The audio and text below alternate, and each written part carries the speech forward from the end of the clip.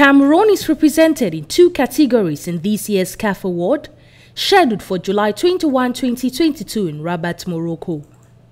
NCHOUT NJOYA AJARA is one of the 3 nominees for the Women Player of the Year.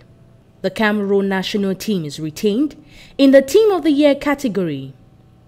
With over 8 goals and 2 assists at club level in the last season, Cameroonian forward AJARA have to compete against Nigeria's Asisat Oshoala and Zambia's CHANDA. The 29-year-old who won 2 Player of the Match trophy with Cameroon in the ongoing AFCON scored 2 goals in 4 games. She has never won the Women Player of the Year in history, but came so close in 2019 where she finished as runner-up.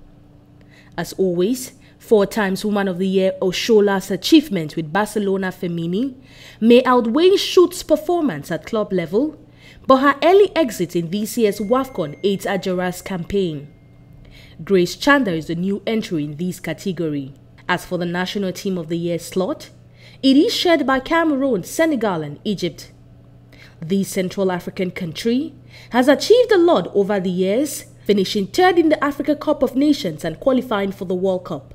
Worthy of note is, this nomination stems from the player or team's performances between September of 2021 and June of 2022.